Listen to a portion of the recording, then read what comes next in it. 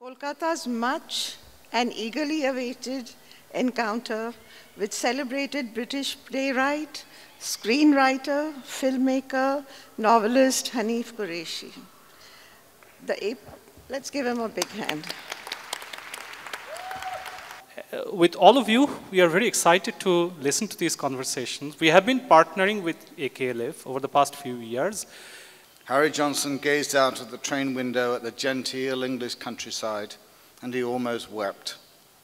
If the newspapers were right, Britain was a crowded island, teeming with busy immigrants. Many were clinging to the sides, as on a little boat about to capsize.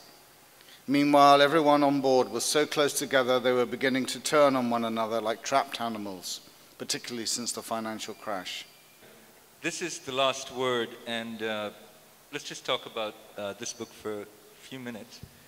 Well, I remember London in the 70s, and I remember thinking it was the most racist society I'd ever been to. And today, when I go to London, I'm really astonished at the changes that have occurred in about 40 years. And I think it's true to say that it might be the first genuinely multicultural society. And I'm speaking about London, not the entirety of Britain.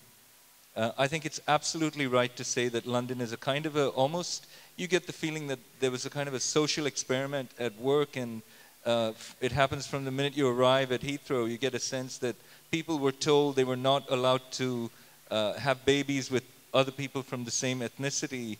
They were not allowed to, or something. It's a kind of a social experiment at work, and it's a beautiful and astonishing thing to see, and I would love to see how that plays out in the future.